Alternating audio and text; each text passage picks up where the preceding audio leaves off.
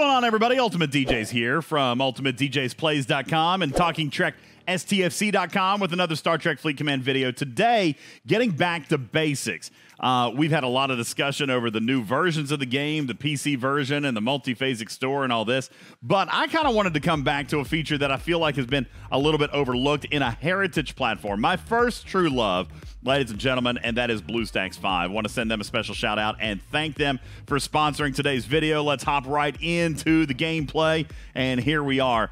And one of the things that I wanted to show today in Bluestacks, and a lot of you guys are still using this platform, is the ability of this new extended zoom. All right, so we're going to zoom out here, and we can see we've actually got a lot more visibility than we used to have. It's still well over half of the system, and if you guys will remember, you come into your settings, and you come into general and you scroll down here to the extended zoom. You can turn that on or off. Again, I do think it's a little bit of a bug in the client that both of these are listed here. Only one of them actually works. I'm not going to take the time to figure it out. But that said, even inside Bluestacks 5, which I recommend that you guys go download, there is a sponsor link for Bluestacks 5, the Bluestacks 5 client in the video description below. But you can see, giving us a lot of view. And if we turn on battle view here, definitely a much better view of the system than what we've ever had in the past. So I'm going to zoom in here just a little bit so I can actually see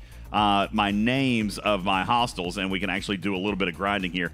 Doing my dailies here in Kronos, the capital city, and just taking the auger out and hitting some hostiles. But definitely taking advantage of the extended zoom and being able to see a lot more of the system, and therefore being able to see a lot more of these hostiles, especially in a system like Kronos, where it's important to be able to see the name of the hostile. We can't just zoom out and click on red triangles like we can in a different system. For example, if we're just clicking all of them, we need to be able to see what we're actually hitting. So we're going to zoom in just enough to see these titles, and they, of course, pop very nicely, very large on the screen, and we can see what we're actually doing there. I'm going to send a couple of ships here to attack. We've got our notification banner there, which we have definitely missed, right? It's there letting us know that we've defeated the hostile. But here inside Bluestacks 5, being able to take advantage of one of the new features as a result of some of the troubleshooting and a result of some of the creativity of the new PC version,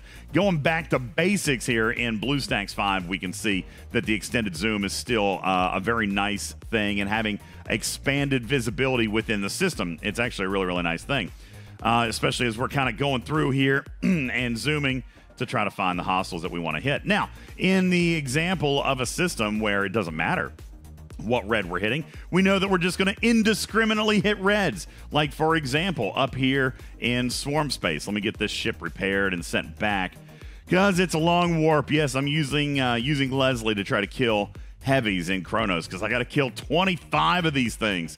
29 or 25 of the hostiles anyway.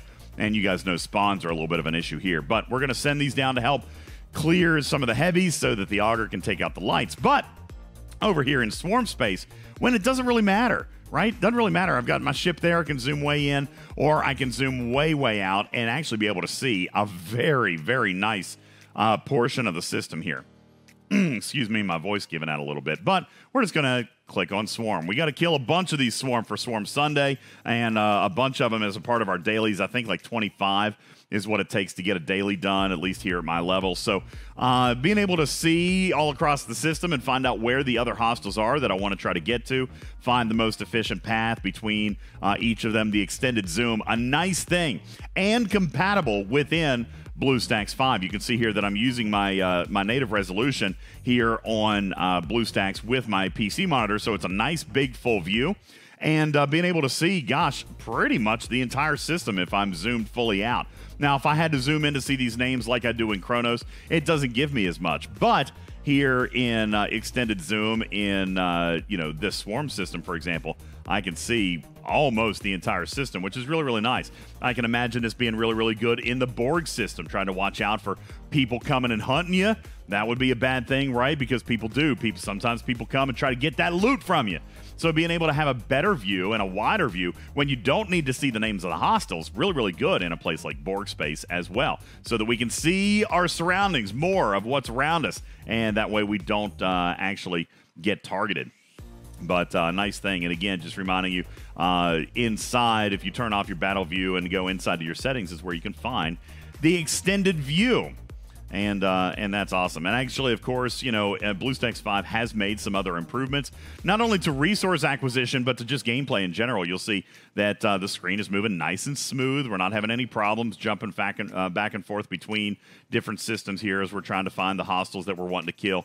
And I can just kind of keep bouncing back and forth here and not have any problems. So I am still digging and still a fan of Bluestacks 5, despite all the improvements that have been made to the native mobile client and the native PC version on Star Trek Fleet Command. Still a super awesome platform to play on PC. And of course, when we're talking about the new multiphasic store inside Bluestacks, you've got a browser, right? We could show you that. Here, let's see here.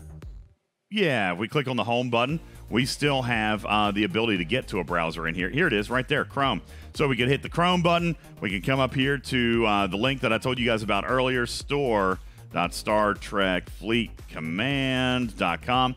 And voila, here we are on the actual store site where we can log in via our Scopely ID and be able to make those purchases like we were talking about earlier, logging in and then being able to make purchases on the web store to get your multiphasic credits, which would be a good thing, everybody. Oh, wrong window. It'd be a good thing. Here we go. So we're coming back in here, go back out to full window, and continue hitting some hostiles here. Golly, did I hit that many already? I feel like my auger is not holding up super well tonight. It's these daggone capital city traders, man. They pack a punch. And I am using Pike Moreau Chen, even though I haven't had a chance. I should have done it tonight. I didn't think about it, but I've got my Enterprise crew over here. But I did promote my Beverly to Tier 4.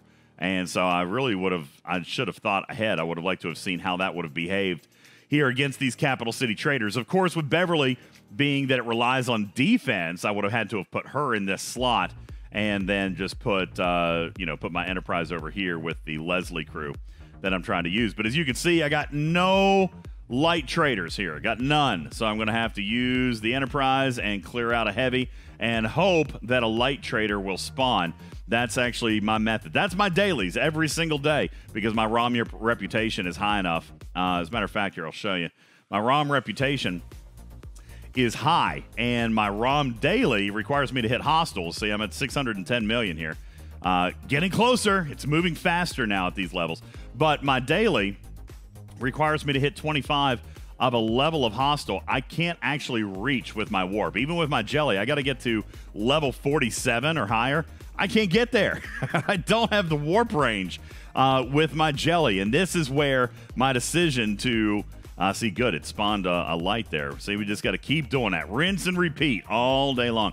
I can't actually get there, and that was one of the side effects of me not building a G4 ship, not building a G4 Uncommon, rather, one of the level 42 ships, is I can't actually get the warp range needed to do my dailies, so I've got to do them in a capital city, and of course, that's expensive, and it takes time. I need 25 of these, and anybody who hits up here with any kind of regularity knows the spawn rate's just absolutely abysmal here.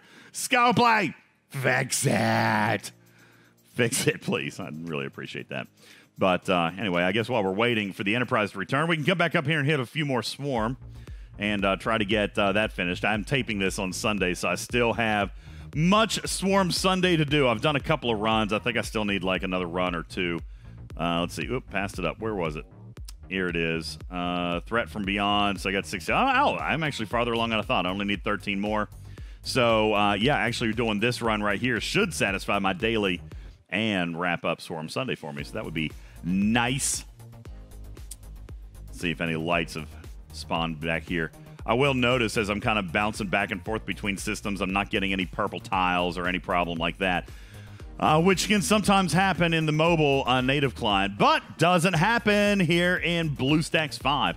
So you guys be sure to check out the video description and get your link to support Talking Trek by downloading Bluestacks 5 for Star Trek Fleet Command. The link is in the video description below. And you'll be supporting this channel by using that link to download Bluestacks 5 and download Star Trek Fleet Command on Bluestacks 5. And again, thanking them for sponsoring today's video. Appreciate them very much.